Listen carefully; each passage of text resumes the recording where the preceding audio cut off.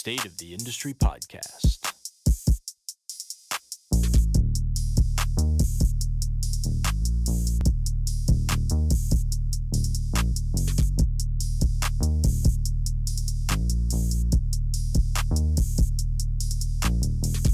And here we go.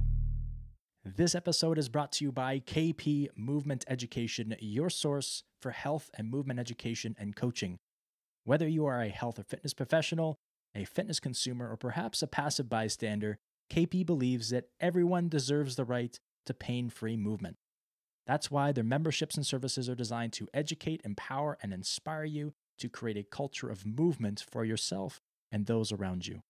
With 2 membership options, you will find education surrounding developing at-home training programs for yourself or for others, mental health and exercise, lifestyle medicine, and much, much more. Check it out at kineticperformance.ca/memberships. That's kineticperformance.ca/memberships. Hey, Fit Fam, welcome back to the State of the Industry podcast. I am your host, Adam Youngsma. In this week's episode, we bring you part 2 of my conversation with Sheldon Persad. Sheldon has been coaching for over 30 years, and his experience extends to coaching athletes who have competed at the World Championships, the Commonwealth Games, the Pan American Games, the Summer and Winter Olympics from close to 24 different national team programs. He's the co-owner of Personal Best Health and Performance, the co-founder of the Certified Professional Trainers Network, the co-founding director of the Canadian Strength and Conditioning Association. He's an author, an award-winning international presenter, and the accolades just go on and on and on. This guy has done it all, and he is a true pioneer in both the personal training and the strength and conditioning fields here in Canada. I don't want to take any more of your time. I'm going to let him talk about it. So without any further ado, let's dive right in. All right, we're back with Sheldon Persad, and I actually want to pick up right where we left off in part number 1. And we finished by talking about the kind of mental side, needing a mental break often with training. And I wanted to get into the psychology of coaching a little bit and how you work with the clients that you deal with regards to staying mentally strong, but also monitoring that as well. So first, can you just speak to a little bit about what the importance is of the kind of mental state of the clients that you train with? Well, when I actually, as a mature, or as my wife says, immature student, went back to grad school to do some research, and I did cross-disciplinary work. So I actually looked at the physiological and psychological effects of overtraining and detraining. And one of the areas that was, and so I had 2 supervisors essentially, one who was physiology based, one who was, psychology and psychologist based. Yeah. And for me, when things like overtraining are occurring, or if they're, problematic in terms of unplanned or unstructured overreaching, is that psychological aspects become paramount. And one thing that I actually did in my research is I would track how the athletes, I looked at Ironman triathletes over a year, how they were feeling, and asking that simple question, how do you feel, correlated really highly with things like heart rate variability and some of the physiological measures that I was taking. Now, it's contingent upon the individual being honest in their responses, but if you can consistently ask the question, how do you feel, and track that over time, you can get some really meaningful data. And we've talked about, technology and tools being something that's changed over the last little bit, but here is a no-cost opportunity item that we can track that is super simple. All you need is a pen and paper or Excel spreadsheet, and just tracking how you feel, which I do myself personally every morning before I do my workout. And again, as long as it's consistently the same time of day, just tracking that is huge. And in terms of going beyond that, because I really have, that's an area that I do not know enough about, and I want to spend more time learning about the psychology of the game. So I did spend half a year studying at the at the Canadian Institute of Stress through the Hans Selye Foundation. Mm-hmm. And that was a massive learning opportunity to be able to learn from somebody like, Richard Earl, Dr. Richard Earl, who worked hand in hand with Hans Selye, was phenomenal learning. And again, as coaches, coaches are, do have to have their pulse on how our athletes, how our clients are feeling on a psychological basis. I think that's absolutely key.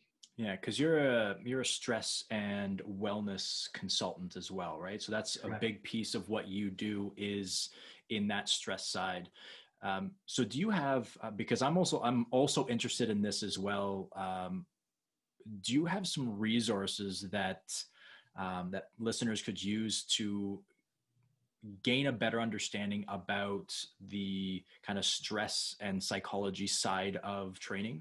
Yeah, quite honestly, simply you can Google the Canadian Institute of Stress, and they can see a lot of the literature and even some of the books that Dr. Earl has written on the topic. Because I remember I was actually probably in RMAX class when I took this, because we actually went to university together at Laurier. And I remember we took a psychology of sport course together, and it blew my mind, because it's a rabbit hole when you start getting into the psychology of training, the psychology of athletes, and even with the general population, getting to the psychology behind why the client first came in, why they want to work with you, why they have the goals that they've set out or they've told you about.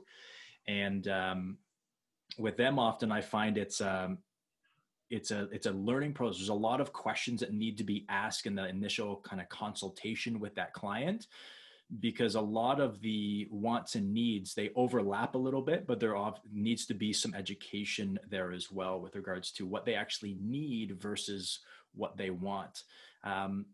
Within your own training with your own company, how much time do you spend in your initial consultation just talking with your clients? It's all talking. Yeah. Okay. That's all we do. Yeah. Yeah.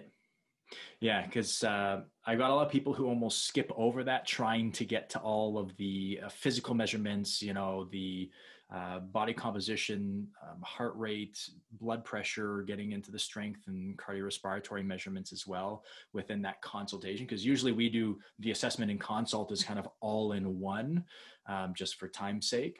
But they kind of skip through. And I used to manage a couple facilities, and you see them walk into the consultation, 30 minutes later, they're on the floor working through the assessment. Like, what have you learned in half an hour about that client? How much rapport have you built with that client with regards to them trusting that you have their best interests at heart?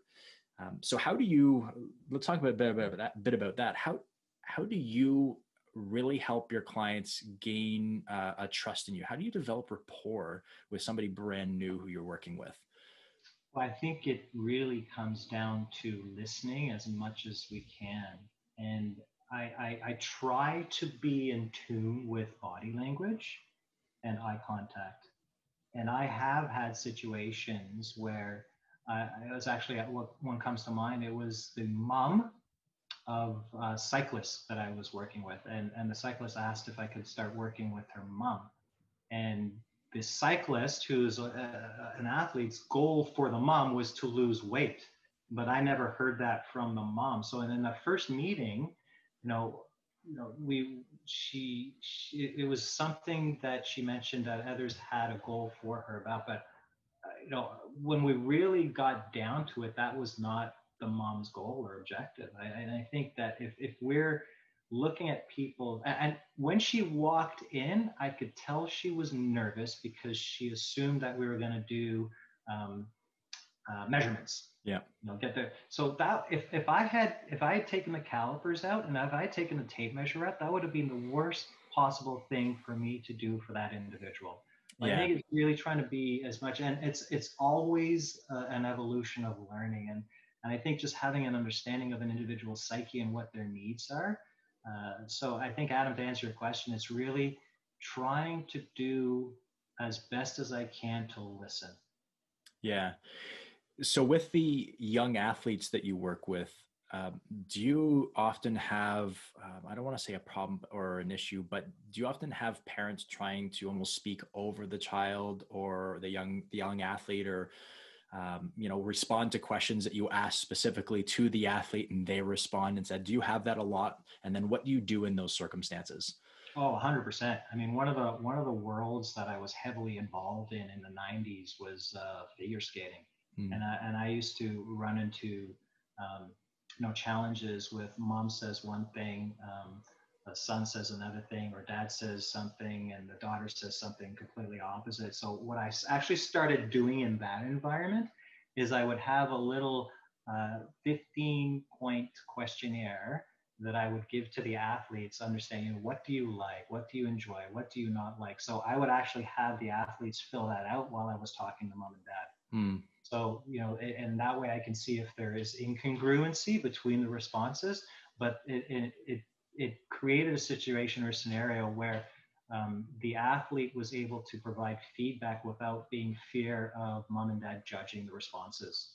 Yeah. Yeah. Because that's like, if you're working with young athletes, and for you, whether they're Olympics level athletes or not, that's a long relationship. And if the parent is always the one speaking in, that's really, really a difficult thing to navigate when the parent is speaking over the child, because you want to know, as you said, you want to know what do you actually enjoy? Like, is this something that you want to do, whether it be professionally or at a really high level? Is this just something you just love doing and you just do it for the fun of it?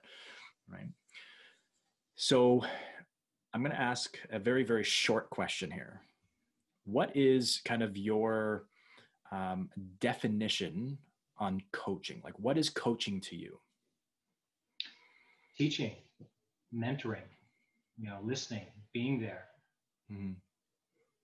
So when you're if you're doing a live session with a client, if you're maybe not right now, but if you were working with a client before this pandemic hit, what would be the big, like, kind of walk through some of the questions that you're asking at the beginning of that session once they've entered your door, and then the questions that you're asking kind of throughout, and then at the end of that session that assist you in, because you're monitoring things all the time, right? As trainers, as strength and conditioning specialists, we're constantly, as you said, watching body language, we're watching performance, we're evaluating just, the fatigue level, like how fatigued do our clients look in those scenarios. So what are some of the kind of your go-tos that you're constantly trying to assist in the, I guess, success of the athlete within the session itself? So that's an important question in terms of what the goals are of the session and what's the goal of the program. So that's one thing that we'll try and do. What are we going to try and, what's the objective today and what's the objective this week? And the reverse side of that coin, and I'll think of a weekend warrior athlete that I used to work with. I actually used to work in a facility that had a golf net, a pool table, and a table tennis board.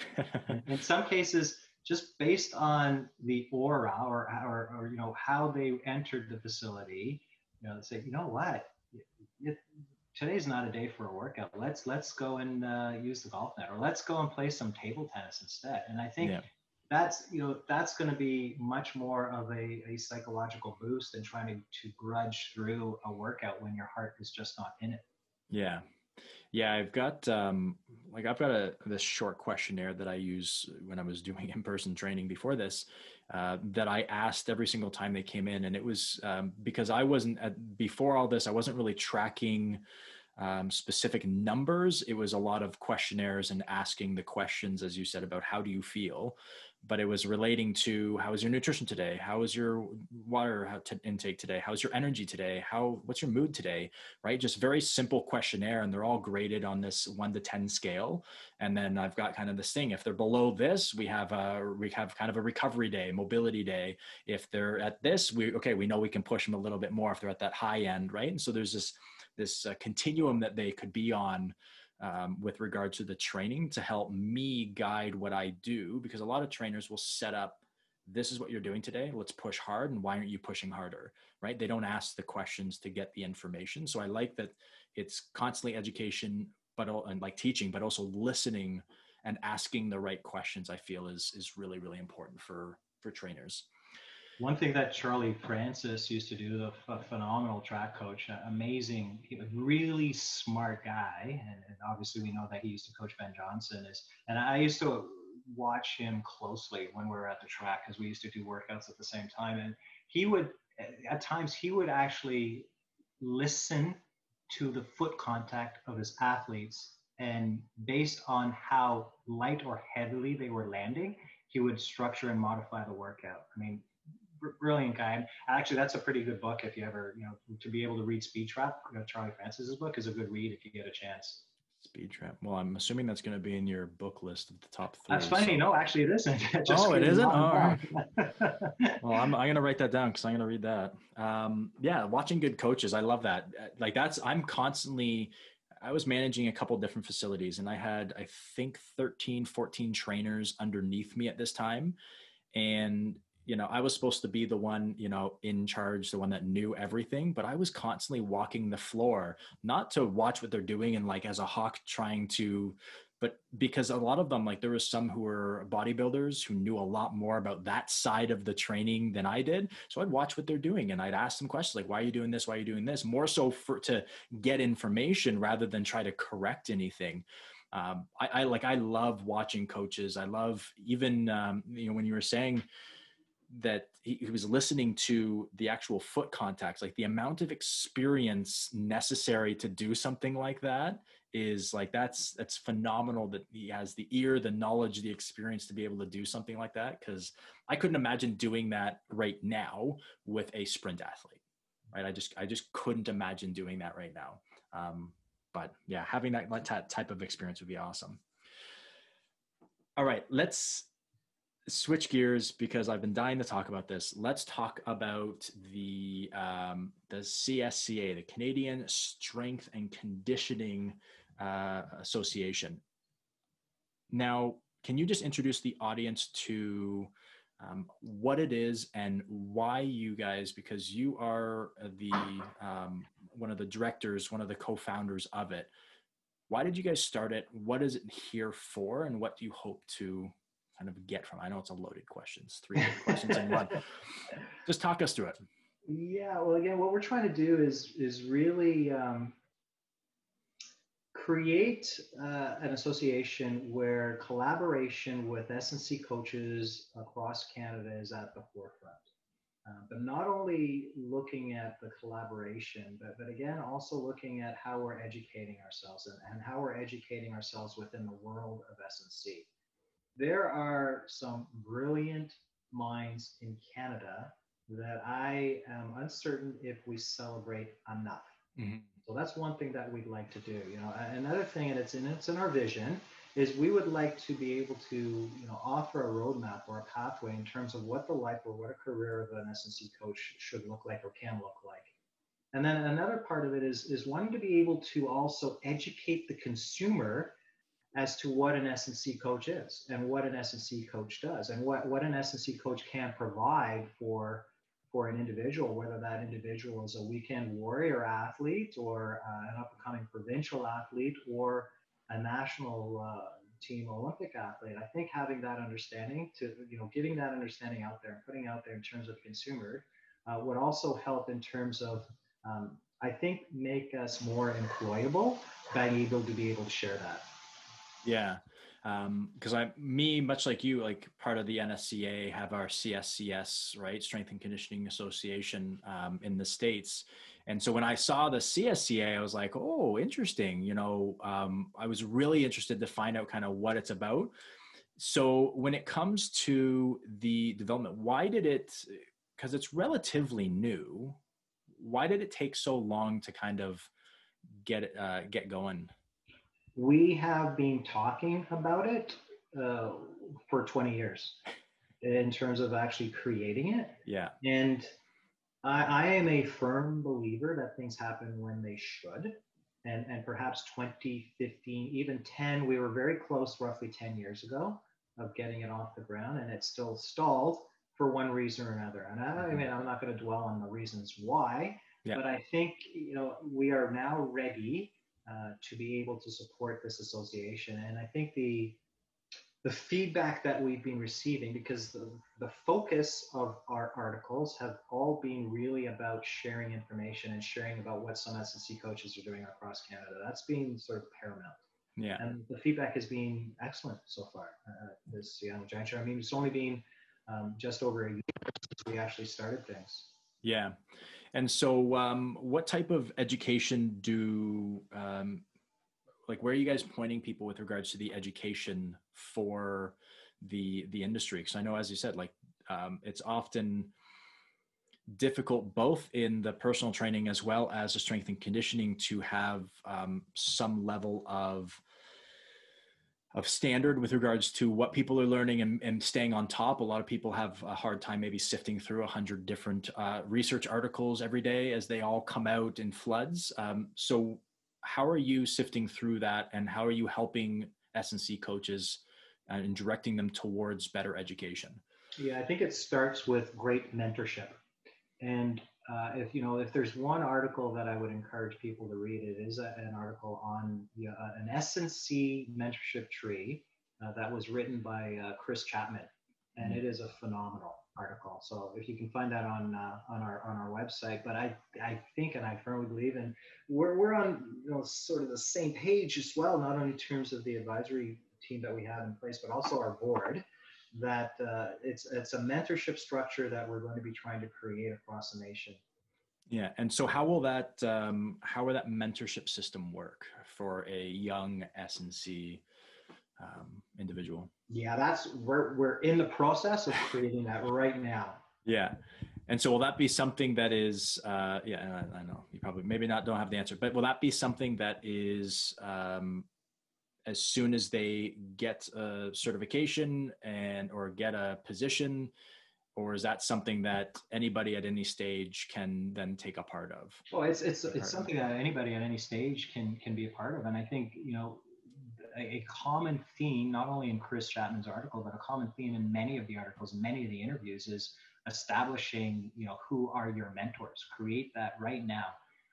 In the most recent newsletter that went out in July, our summer newsletter, one of the strength coaches out east, he's in PEI, wrote an article and said that was one of the biggest gaps he had in starting his career, is not being able to have that mentorship or have somebody that he's able to rely on, and feeling somewhat isolated in PEI. So I think that is something that does not need any formal program. Yeah. But I absolutely encourage every single one of us can be a mentor, and every single one of us can be a mentee. And I think it's important to be able to be both and to serve both roles, because the learning is an absolute two-way street.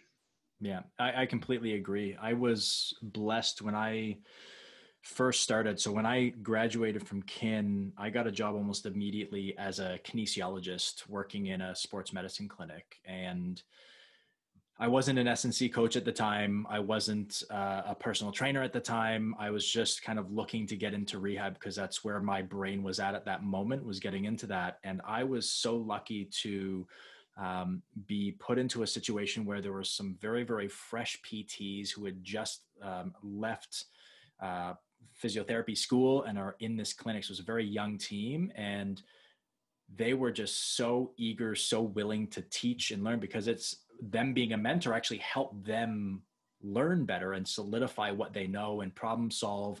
And even when talking with clients of theirs, be able to explain things in a more lay term way with, kind of taking the jargon that we understand, that we learn, and then putting it into more lay terms for. And so I was so blessed to be able to have that. And that's actually one of the reasons why I ended up getting into education in the first place, is because I loved the teaching, the mentoring side of whether managing a facility or even working with a client. I just love teaching. So I would sit there, and like, it may have made me not the best PT in the world or strength and conditioning coach. I would just love telling people why you're about to do what you're doing and what's happening within the body with regards to, the neuromuscular system, with regards to the fascial system, with regards to the proprioception, like all of this stuff, trying to like, this is why you're doing what you're doing. And I just loved giving them that information. So I really look forward actually to having the opportunity when you guys get that off the ground, to being able to experience some of that, because I bought a new house, and it's going to have a nice little gym in the basement with my office. Awesome. So it'll be a location where I'm able to do not only some virtual stuff, but even, when things clear up, have people come in as well and do some one-on-one stuff in there.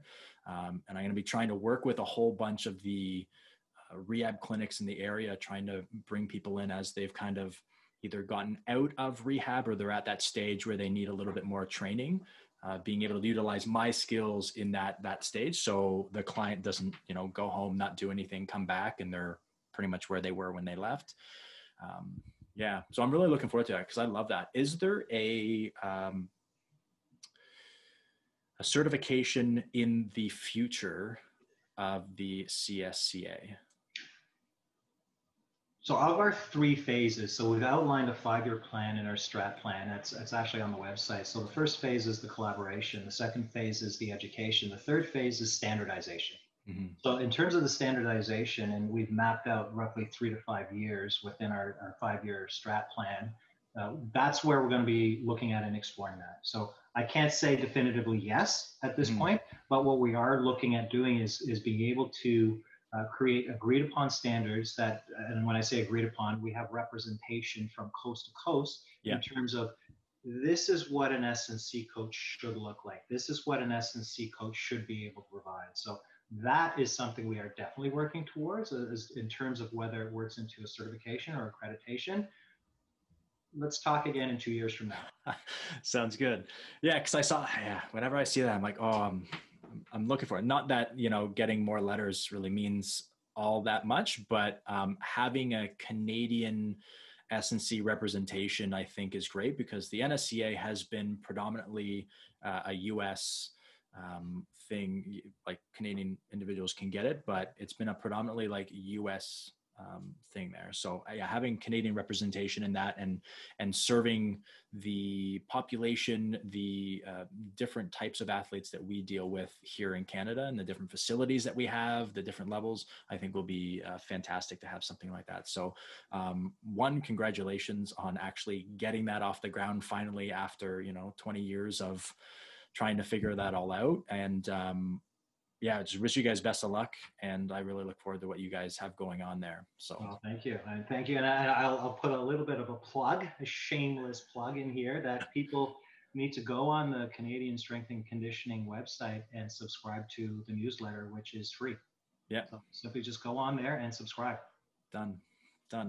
All right. So I want to do a little bit of a lightning round because I'm always interested in asking these 3 questions to find out what the individuals who I've talked with, the guests that I've had on, where kind of their mind, because everybody's a little bit interesting. When you ask them kind of 3 best books or mentors, you always get very, very different answers. So I like kind of seeing where the brain's at that time.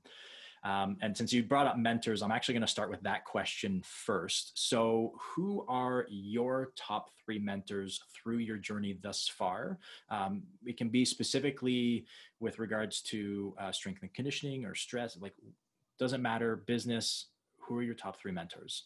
Number 1 is easy. The best, most amazing man that I know on the face of the planet is my dad. And he absolutely, my dad's a physician, a doctor, and he's being sort of a chief examiner within the country within his practice, which meant at a certain point in time, in order to be that specialist, you would have to be approved by my dad. But so brilliant, he's written chapters, he's written books, but he's been a far better, most amazing dad than he has been a physician. So number 1, easy, slam dunk, my dad. Number 2 would be my business partner, Barry Shepley. And that's been a type of relationship because Barry is such a kind, selfless individual, and he's a big picture thinker. Me, on the other hand, I'm more of a detail guy.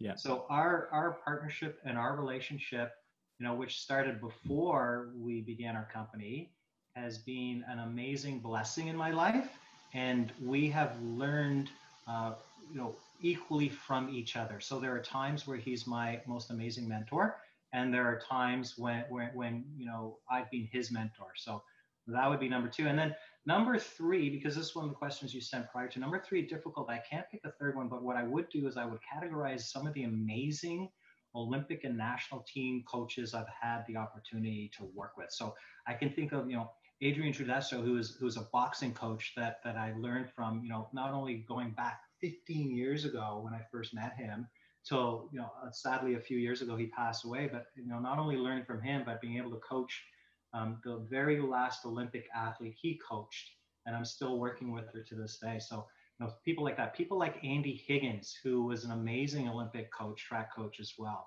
Awesome opportunity to learn from him, and I could go on down the list of probably half a dozen of phenomenal coaches that I've been mentored by and learned from, because I think it's important as SNC to be able to learn from coaches. And I'm a huge proponent of the National Coaching Certification Program. And I encourage people to be certified through that program as much as often and as often as possible. Yeah. So yeah, that would be three. My dad, Barry, and then a collection of coaches that I've worked with. Awesome. And I love that. Like education never stops. Like if you stop learning, as you said, if you're the smartest person in the room, you got to find a new room. So you surround yourself with people who are smarter than you, but just because they're smarter than you doesn't mean that you can't feed them and they can't feed you with that. Right. And so I love that, with your business partner and all the other SNC coaches and even your dad, right? Being able to learn from each other and just putting yourself in the best position to be successful by surrounding yourself with good people, smart people who complement you, right? There's a lot of, I find a lot of trainers who want to surround themselves with people who think like they think. They don't like being in a room with people who don't think what they think. But I actually find that's actually better, right? Because you actually sharpen each other. You get better at defending why you maybe think a certain way. And it can help you really grow in strength and conditioning and personal training, any type of consulting kind of field that they're in. 100%. And I think that the perfect example there is actually Barry's wife, Karen, who's joined us and started helping with us within months, within a year to months of us starting our company. And she's been sort of a glue that's been able to hold us together as well. She's heavily involved in, and she's a little bit of both of us. She's a big picture thinker and also detail. So it's such a nice relationship that we have. Yeah, that's awesome. Okay, so next one, top 3 books that you've read on any topic. The first one is Soul of a Butterfly, Muhammad Ali, because Muhammad Ali is one of my favorite athletes ever, all time, regardless of sport. I think, the way he performed, what he did, spending 3 years under suspension because of a belief of not going to war and then coming back to regain his title. I like Soul of a Butterfly because it's not just all about boxing. Mm-hmm. He does talk about boxing. It is an autobiography, but he talks about family. He talks about interactions with fans. He talks about interactions with other athletes too. So that's number one. And number 2 would be Start With Why, Simon Sinek book, and a close sort of 2A, 2B. So a 2B would be The Purple Cow. By Gordon, and I like the marketing angle that he talks about that. And the third one would be would be my Bible, and that's the last thing I read a passage in my Bible before I go to bed, and it's I read a devotional passage, the first thing I read every morning, and I've been doing that for years. Yeah, that's awesome. Yeah. So the only book there that I haven't read is Soul of a Butterfly. So I'm going to have to read that because I've read the other 3. So I got to get on that for sure. And then obviously Speed Trap, I got to get on that too. A couple more books to add to my list. And then what would Sheldon of today say to 20-year-old Sheldon? Yeah, that's easy. Read more. So Adam, I'm a massive movie fan and movie buff, and my dad and I used to watch TVO Saturday night movies for years, and he's the one that turned me into movies. So I love film. I love film history. One of my part-time jobs during school was working at a video store so I could get more movies for free at the time. So nice. I have spent a lot of time in the dark watching movies. Yeah. And I think if I were to tell, read a little bit more. That would be advice I'd give myself. Yeah. Yeah. The occasional movie, it's okay. But yeah, like I talk about this with clients and students a lot when we're talking about wasted time. right? Time that could be spent bettering yourself, improving, even just relaxing, right? Because TV and movies aren't the same as reading when it comes to relaxation and its effects on the brain, which is why you're typically supposed to turn off electronics and turn off your TV, at least an hour or two before you go to bed, and typically read, dim the lights, try to get into that state. So I like that you said read more, because that's something I would have liked to do a lot more when I was younger. Now I was an athlete, I was playing 100 different sports every single day. Every second I could be outside, I was outside. And then when I wasn't, I was probably playing maybe a video game or two, or watching a movie or something like that. I wasn't necessarily into TV and shows, but movies for sure. Like, I'm a movie guy as well. Like, if my wife gives me the option to watch a show, like a couple episodes of a show, or watch a movie, it's always a movie versus a show. Because I feel like, for me, it's like, I feel like I have to continue watching more and more episodes because it's just never ending. But a movie's like got a start and an end. So I know how much time I'm allotting to it, and then it's over and I'm done. I can move on. But I love that you said that, read more. I'd also like to read faster too. I don't know if that would have mattered much, but that's, I think, my biggest problem right now. I actually love reading, but I have 3 books on the go, and they're all about, a half to a 3/4 finished. And it just takes me so long to get through it. So I try doing some Audible while I'm like flipping through. So I do it at about 1.5 speeds and just follow along. And then when I catch something, I underline it and, write some notes if I need to. But yeah. Okay. So you've already done a shameless plug, but I'll allow you to do a couple more if you would like. So do you have any products, projects that you're currently working on that you would like to promote? Sure. Again, so we've already mentioned subscribing to the CSCA newsletter. That'd be great. Personal Best, our company, we actually run an endurance training summit every year. We've done it, both Barry and I and Karen went to McMaster University. So for 18 years we ran it at McMaster. Last year was the first time we ran it at a different location in Toronto. This year it's going to be virtual, and it's typically in the fall. So personalbest.ca is our website. So you'll be able to find information going up in the next couple of weeks on the summit. And yeah, I guess that would be it. Awesome.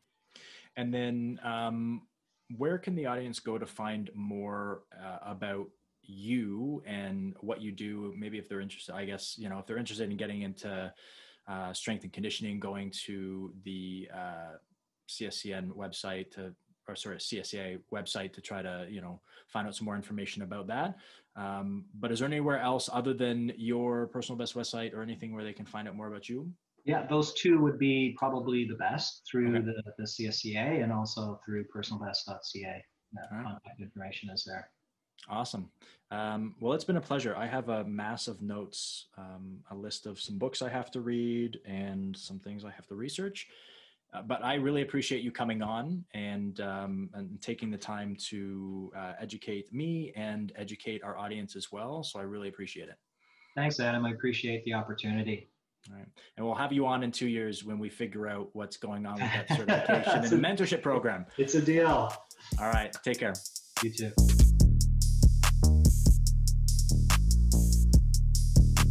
State of the Industry Podcast. I'll be back.